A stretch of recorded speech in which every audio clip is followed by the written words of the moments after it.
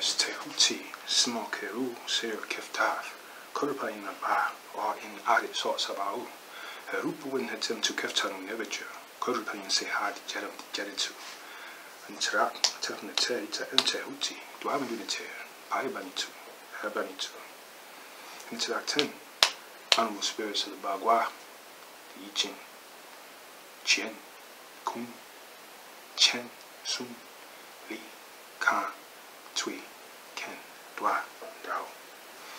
And trak 10, animal spirits of the Tarot, Dwa for the air, Dwa for the earth, Dwa for the fire, Dwa for the water, Dwa the tear.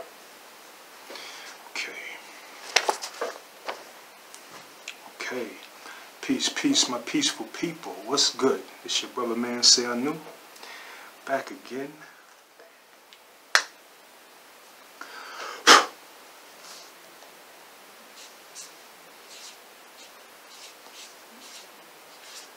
This is for my April Taurus.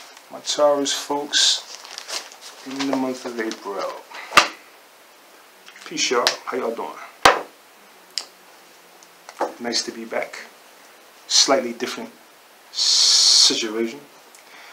I think next week I was trying to actually get out into the, down by the river, and you know how I do. I'm in the nature boy situation. But yeah, I wasn't able to get out there. It was still too cold, so Mother Nature ain't ready for me yet. But we be out there. All right, so here we go, Taurus. This is for you, my sun, moon, rising sign, my North Node folks, where Taurus is heavy. Okay, we're going to do the spiritual reading for the cycle. Remember, it's a general reading, so, this is a spiritual. Things is going to take a snapshot of the spirit and find out what's going on there, right? Again, general, so this is going to resonate with some of you. Some of you, it's going to resonate powerfully. Some of you, maybe just a little bit, right? Get yourself a reading, right? Personalized reading, and we will, get into the details for you and break it down, okay? All right, with that said, let's go in. Okay, what is the major spiritual focus for my Taurians during the month of April? Okay, or set to ma'at.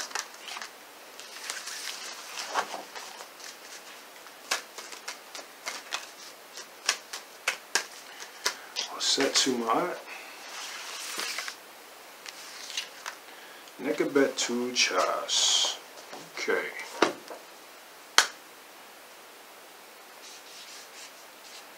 Or set to ma'at. Nekabet.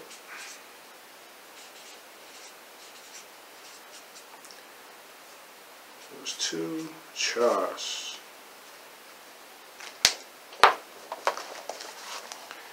Okay.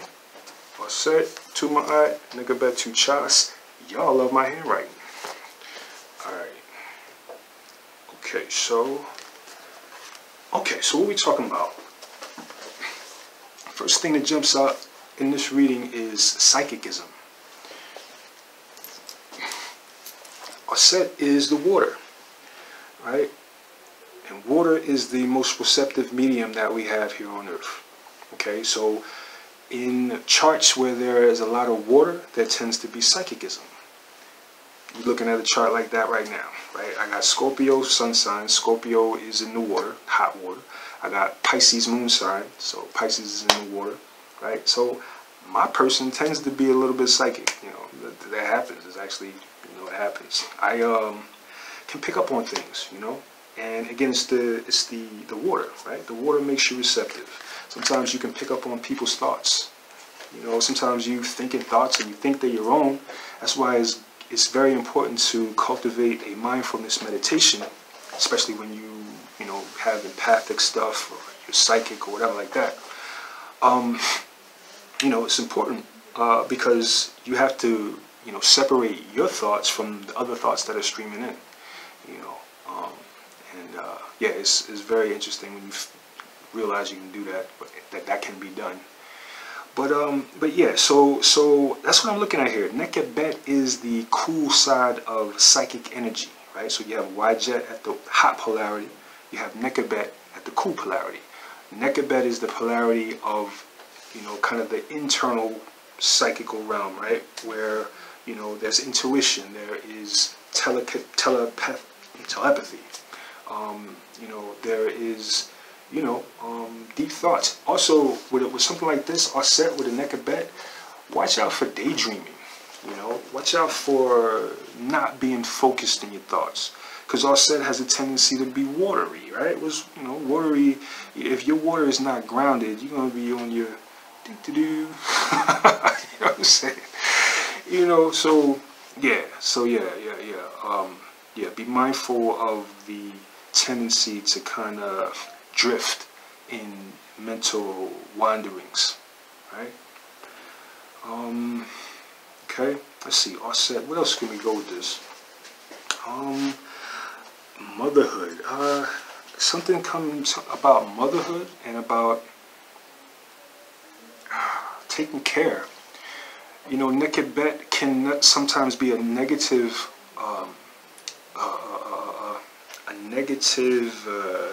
thing on the life force, right? A superimposition on the life force that drains you. That Nekebet energy can be draining. So, you know, many times you see a Nekebet and it's a call to where's your vitality at? You know, are you depressed in your is your vitality depressed? You know, yeah. So this is in some cases this is what that's going to be, right? You know, you have an offset thing, you might be watery, and it might have the tendency to make you lazy or to make you subdued in your life force. So you have to do Heru rituals. You have to, you know, chant the Heru. You have to do Heru work, you know, stuff like working out, right? Heru is gonna, you know, be those exercises that work your cardio, work your ability to stay, stamina. You know, your general vitality is what Heru is. So you see Nekebet on the table, always look out for where that could affect your vitality, right? Heru. Okay. All right. So again, yeah, I think that's you know, that's what I'm seeing here. Let us do an I Ching reading. See if we can hone it in some more. Open. Close stress. Open, close stress, open stress.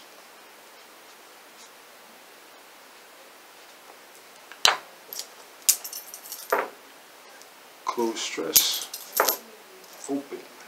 Close stress, open, close. Close stress, open, close.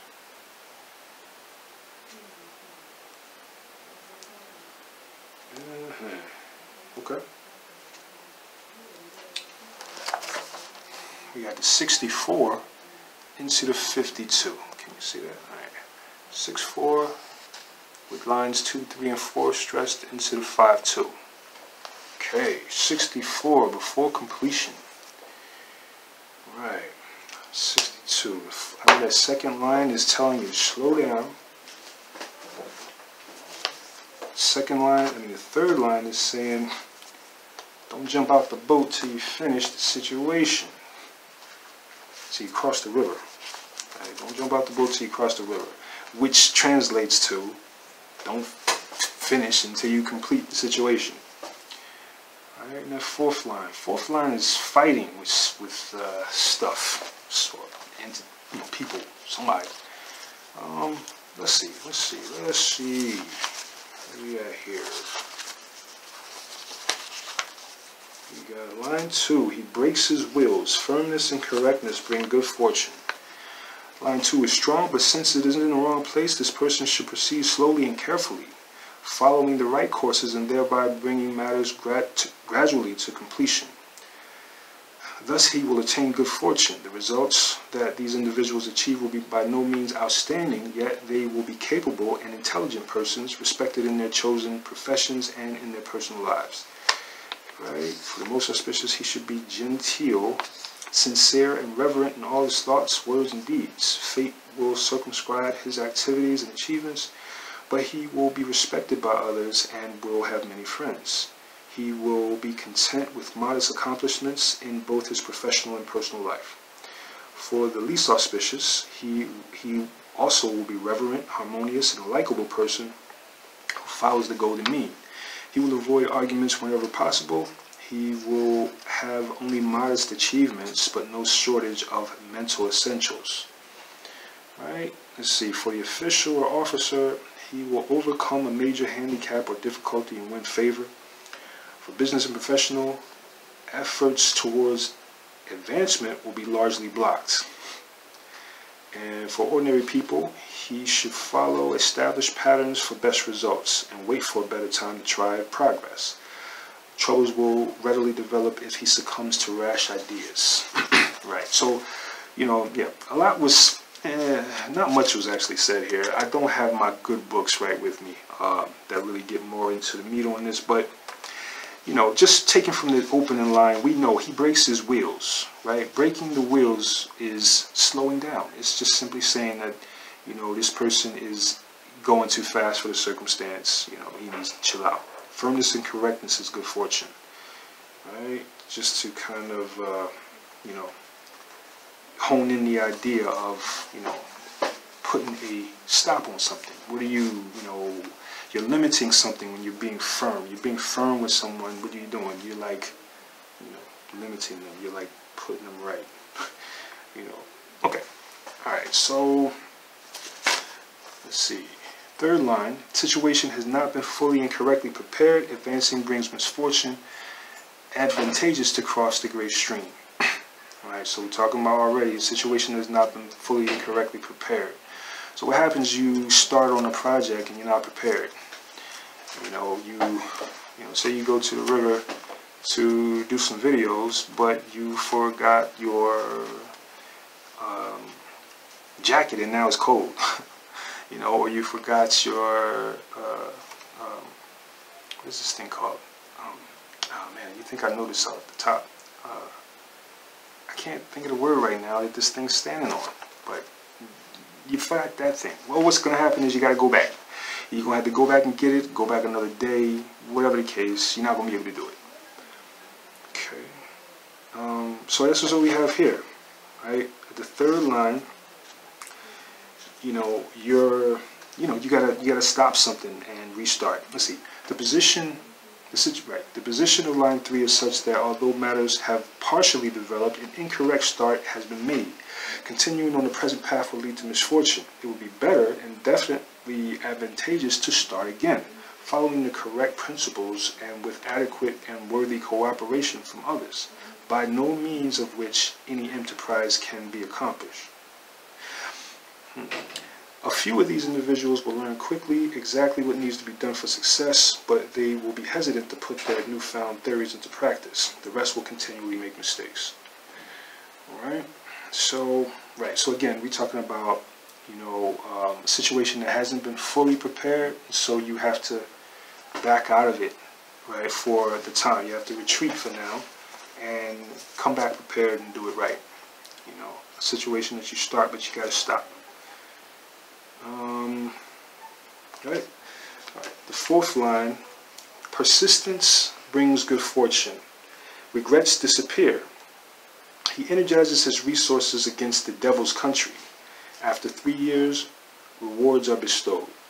So this is a circumstance where you're fighting with something in your spirit, right? Could be also, you know, in certain situations, this is going to point you to a conflict that you're having with someone else. But it likens the situation to the devil's country, right? What is the devil's country? The devil's country is where something decadent is going on, or at least something that's not quite along the lines of your program, right?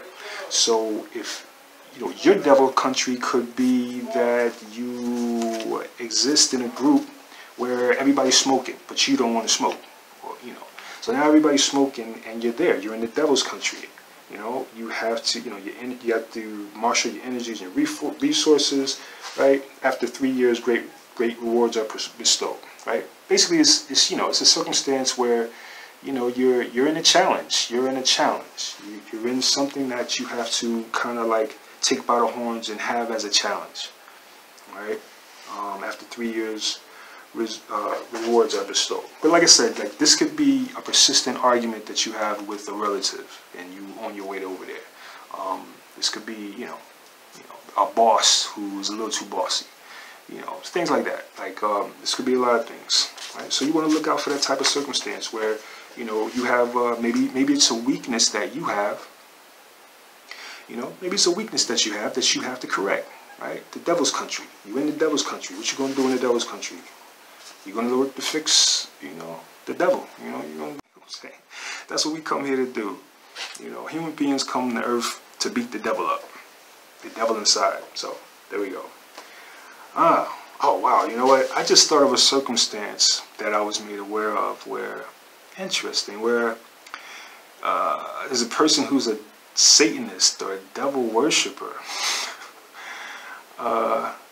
And the individual involved with this individual is a Taurus, moon sign. So this is interesting. So just by chance, say I was talking to those individuals or that individual, right? You have the devil's country, right? You have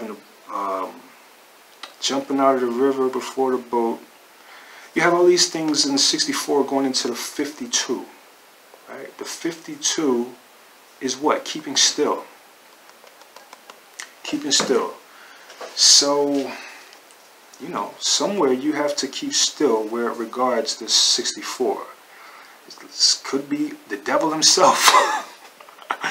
This could be the devil. You got to go in the devil's country. It could be you have a relationship with a devil or someone who's not good, cool, and for some reason you got to be there. Maybe you're pregnant. Could be pregnant. But it's 52. It goes into the 52, so it's standstill. It's, something that gets either stopped or needs to be. Right? So, yeah, I don't know. It's interesting. We just got a dark decease in the Aries, for the Aries thing. Aries reading. It was a dark decease reading. It was a Heteru situation, right? Heteru 10 came up. Perhaps, that is a circumstance where that individual is acting like a dark decease. I could see that, because I could see these two readings that I did for Aries and Taurus. I could see these two being connected, for at least an individual, right? If you see this, then, take heed, go back and look at the Aries video and see how that applies. See if anything in there applies, right? Other than that, this is the reading for everybody else, right? Offset 2 ma'at, nekabet 2 chas. Remember, stay awake with this offset 2 nekabet 2. Stay awake. This is a hexagram where you can fall asleep. This is all about trance. Both of these are trance things. So don't be in trance, like, out here, right? You gotta go into the devil's country. Don't be in trance. Devil will F you up. Right? Okay, so I'm gonna leave that there, right? I'm gonna leave that there. For specifics, get with me at the email and we will arrange a reading for you. Okay. Now, that's everything. And I'm gonna say peace and love to my Taurans, and we're gonna get back next time. Peace.